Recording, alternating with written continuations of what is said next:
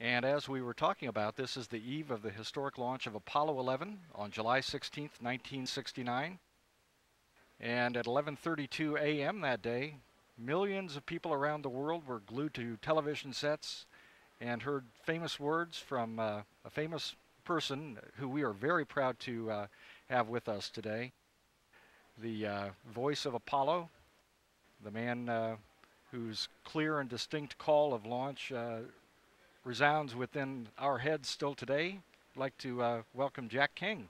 Hello, Jack. It's a Hey, pleasure. well, thank you, Mike. It's a pleasure to be here. We are really looking forward to talking to you about what was going on 40 years and one day ago.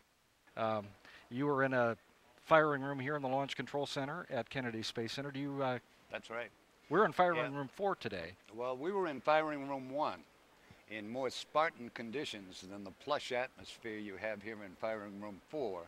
But nevertheless, we were in firing room 1, which now, of course, has been converted for the upcoming programs. Actually, in the room and in the support room, we had 435 people actually in there to conduct that final countdown. And interestingly enough, to show you how things have changed, there were 434 men and 1 woman. And the woman was Joanne Morgan.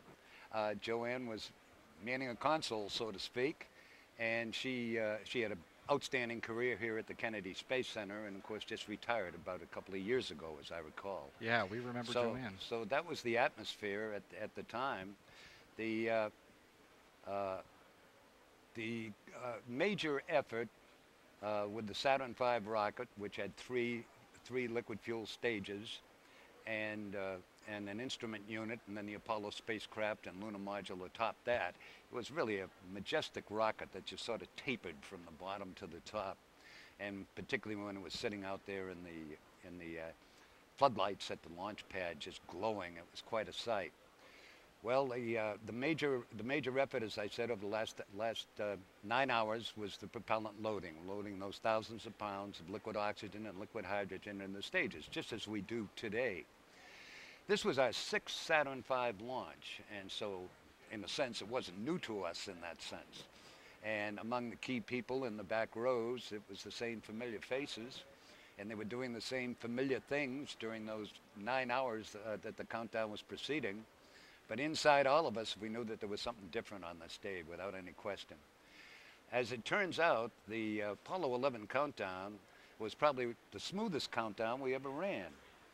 We only had 2 minor problems during the course of the count. One was the faulty communications light on a panel, and the second one was a small leak in a liquid hydrogen vent valve on the 3rd stage of the Saturn V. That sounds familiar, doesn't it? Yeah. So that was the situation. We fixed those 2 problems without any sweat whatsoever. At times in the count, we were 10 or 15 minutes ahead.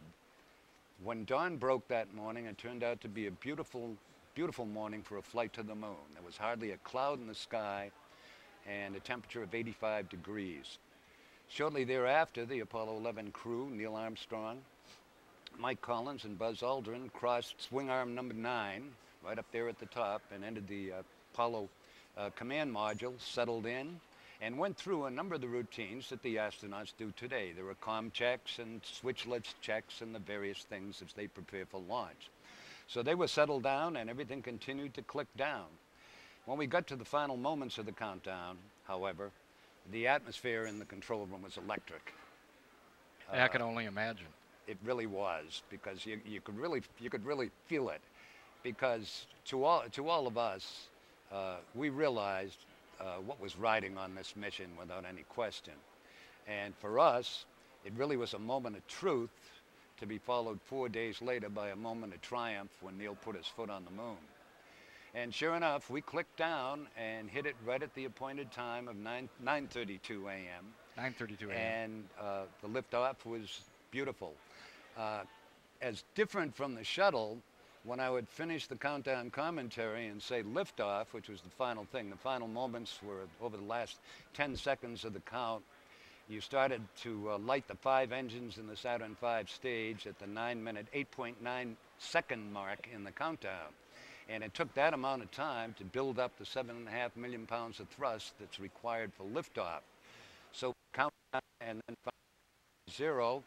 The next cue would be all engines running, and we had a whole status board in the firing room.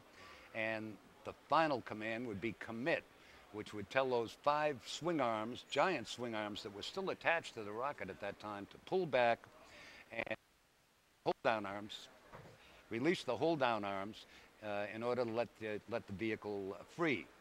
But unlike the shuttle, when I would say liftoff, I would look from your position right here over the window and look out at launch pad A, and as you know, the shuttle is going 100 miles an hour by the time it clears the tower.